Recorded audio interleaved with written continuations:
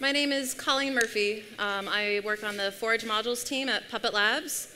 I help contribute to the StackForge Puppet modules, and which are community maintained, and then I'm the primary maintainer for the Puppet Labs OpenStack module, which wraps all the StackForge modules.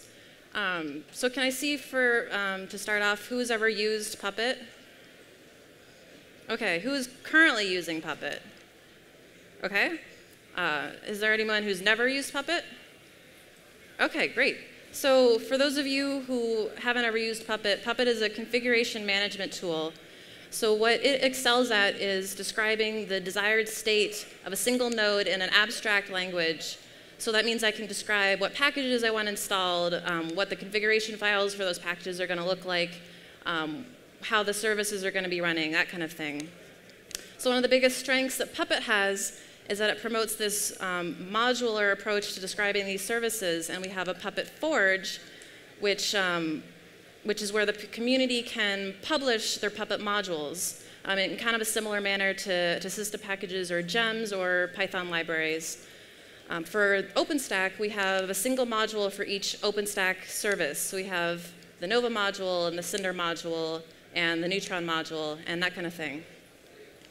So for this demo, if I can get the video to run.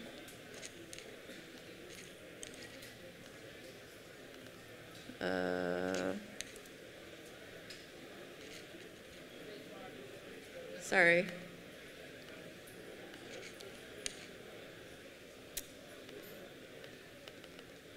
Excuse me.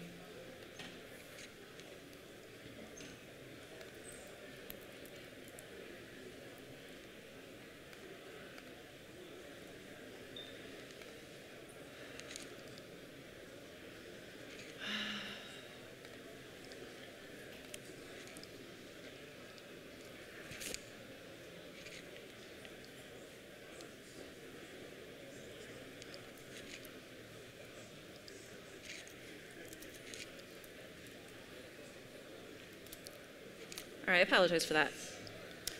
So for this demo, we're going to be using Puppet Enterprise 3.7, which is scheduled to be released in a few days. And we're going to be using CentOS 7 for our nodes.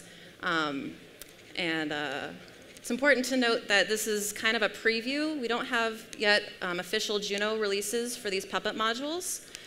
So if you want an official stable release, you can download the Icehouse versions of these modules from the Puppet Forge. If you want to start playing with Juno, you can get these all from GitHub.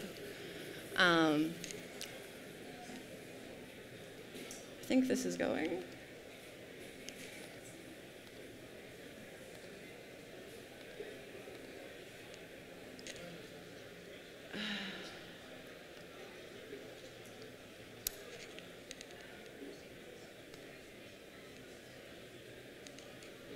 Sorry, this doesn't really want to.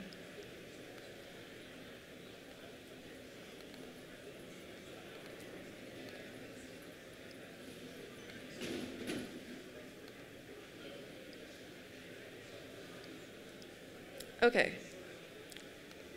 Sorry for the delay. So we're using Puppet Enterprise 3.7. We're going to set up 8 nodes in this OpenStack cluster. Let's see.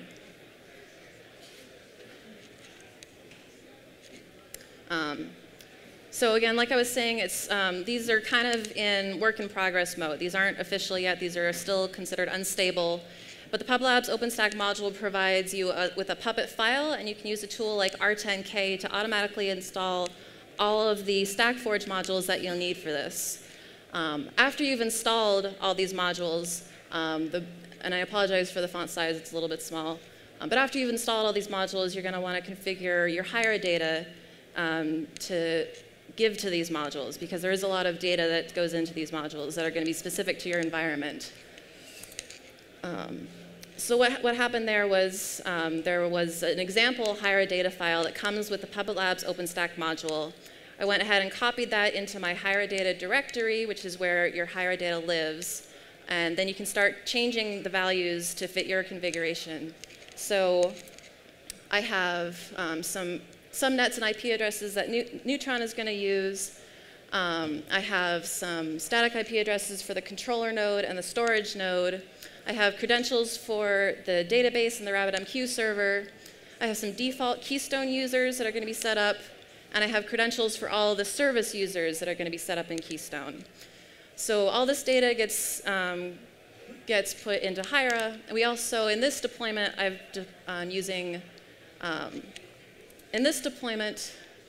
I have special Hira files for our Swift nodes, and those are going to define a zone for each node. It's a little hard to see, but that says the zone is going to be number 1, and for our other Swift nodes, the zone would be 2 or 3 or so on. And that way, later, when we get to assigning roles in the console, defining these data values is going to be a breeze. And then once after we've added these Hira data values, we'll need to change our Hira configuration a little bit, and we'll need to restart the Puppet master for this. I'm using the YAML backend for Hira because that's the simplest, but you can use any data store that you want for your Hira backend. So now we have that kind of set up. Now we can actually start assigning roles to our nodes. So Puppet Enterprise 3.7 provides a new node manager that can be used to classify nodes based on properties of the nodes. So we do that in the classification tab. There it goes. So we're going to create groups for each type of node. So the controller node is going to get the controller group, et cetera.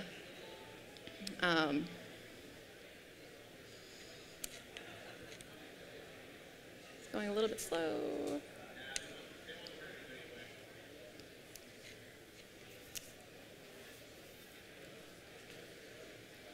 OK, so in this demo, we're going to create the OpenStack controller group. We're going to add the group, click on the group to edit it, and then we're going to assign nodes to it. In my case, I'm going to use the hostname fact to assign the controller node to this group.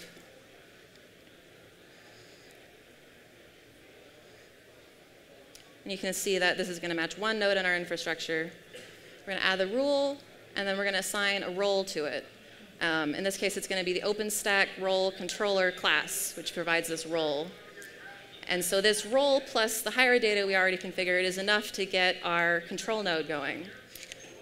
One thing I forgot to mention, I think, is that these nodes need to be set up in a specific order. So you need the control node with its database, the RabbitMQ server, and all the identity services. You need that set up before you can start installing all the other nodes. So that's where our live management comes in. We can head to live management and select just the control node and kick off a Puppet run just for this particular node.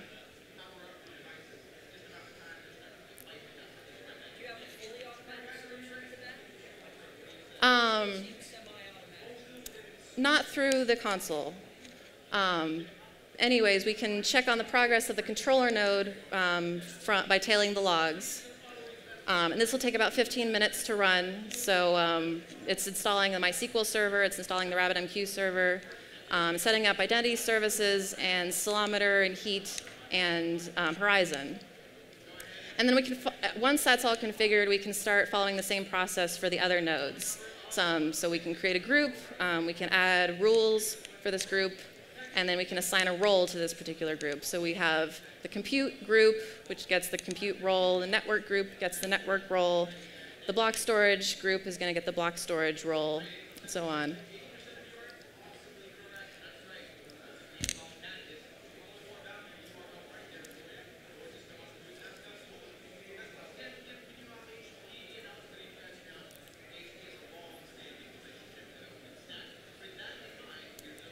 And then once we get to the Swift nodes for the object storage, we have 3 nodes in our infrastructure that are meant to be Swift nodes, and we can add them all to the same group.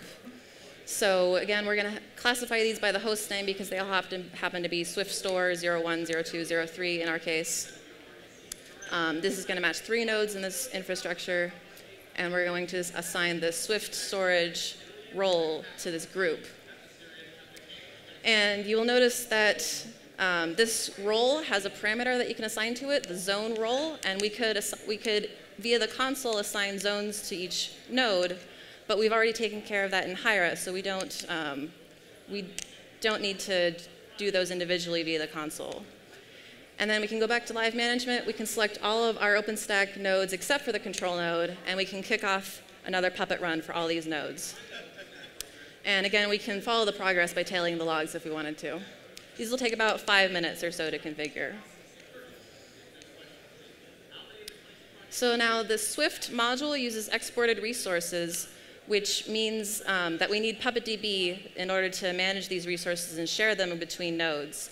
Puppet Enterprise comes with PuppetDB installed, so all that means for us is that we need to kick off one more Puppet run on the controller node so that it can collect all the exported resources from the Swift node. So we're back in live management. We're going to select just the control node and kick off another run.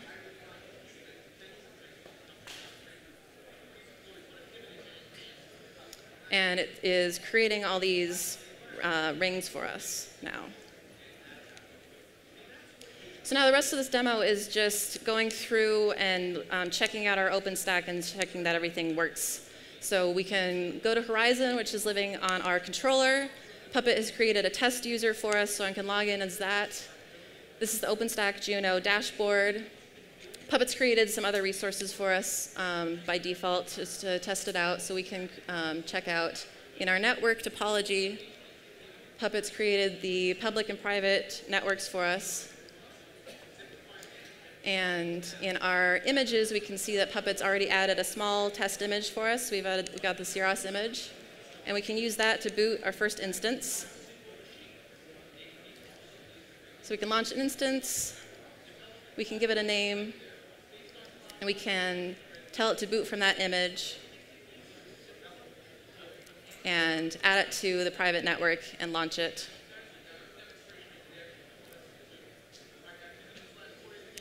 That'll take a few minutes. Once that's booted, we can log into the image with the VNC console in the browser, and we can just use the default Cirrus user for this test image.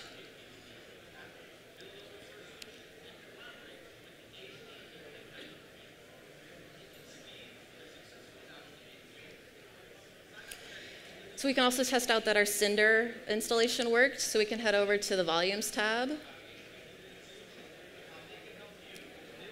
And we can create a new volume. We can configure our volume.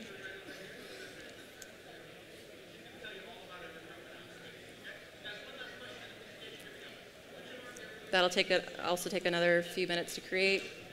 And we can attach it to our new instance. Under Actions, we edit attachments and select our test instance.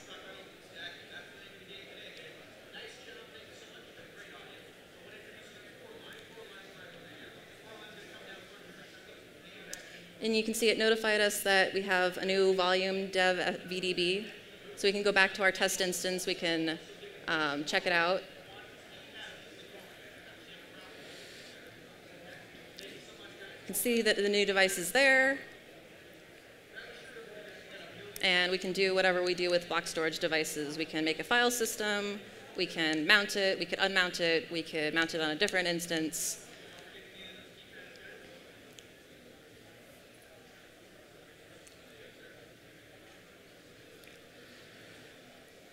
All right. Another thing we get from this module is we have Heat configured for us, so we can actually launch a stack from Heat. In this demo, I'm using one of the example templates from the Heat templates repository. You can get that just directly from the web. And configure all the parameters for this template.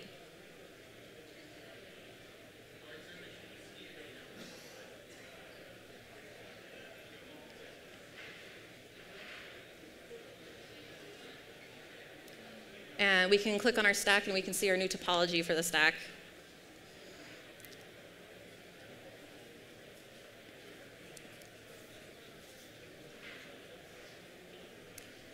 And we can go to our instances list and see that this heat stack has created some new instances for us. So one of the last things to show off is we have object storage set up. So we have these 3 zones. We can create a container.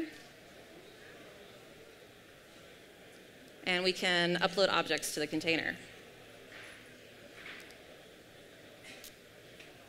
And then we can check out Ceilometer as well. We can see that in action in the resource usage tab.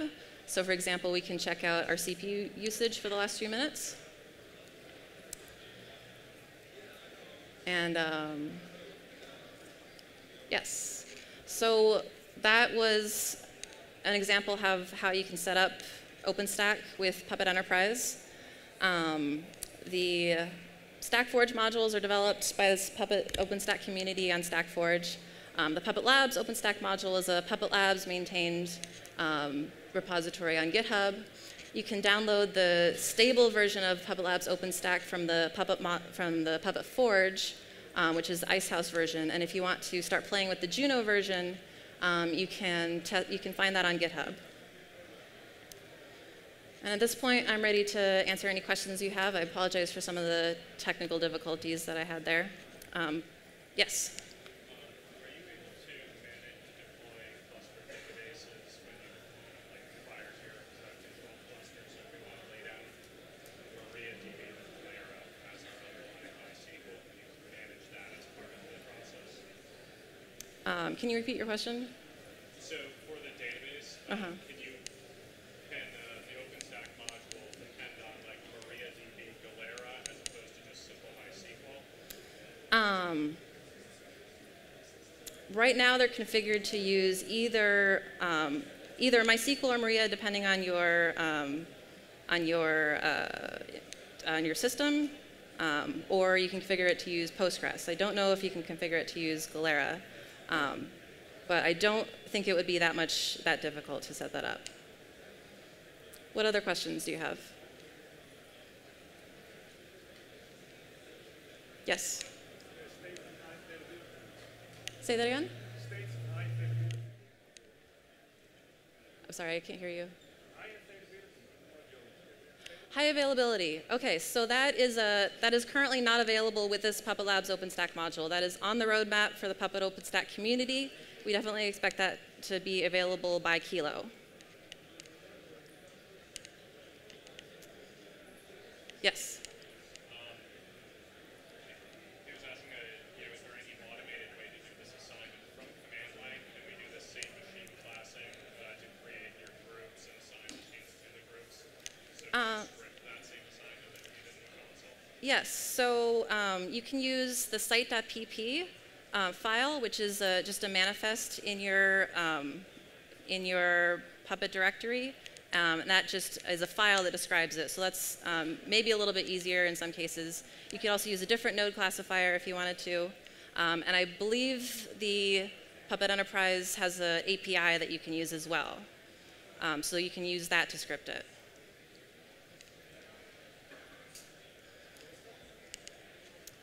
I have 1 more minute left. Are there any other questions? All right, thank you very much.